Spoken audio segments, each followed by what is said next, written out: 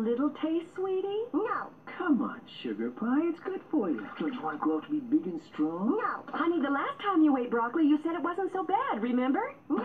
Angelica, if you don't eat some broccoli, then you're not going to get seconds on dessert. But that's not fair! That's it, Angelica. Go to your room. But Daddy! It's too late for talk now, Angelica. We tried to reason with you, but you wouldn't listen.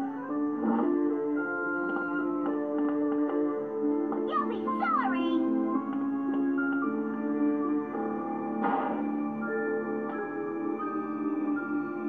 Charlotte, do you think Angelica was serious when she said you'll be sorry? What are you talking about, Drew? She's 3 years old. What's she gonna do? I suppose you're right. It's just that we've raised such a clever, resourceful little girl. Sometimes I don't know what she's capable of. Drew, get some sleep. We'll all feel better in the morning.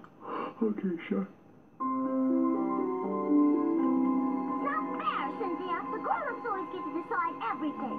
All they do is boss me around like I'm a little kid or something. I'm 3 years old. Are you getting a raw deal?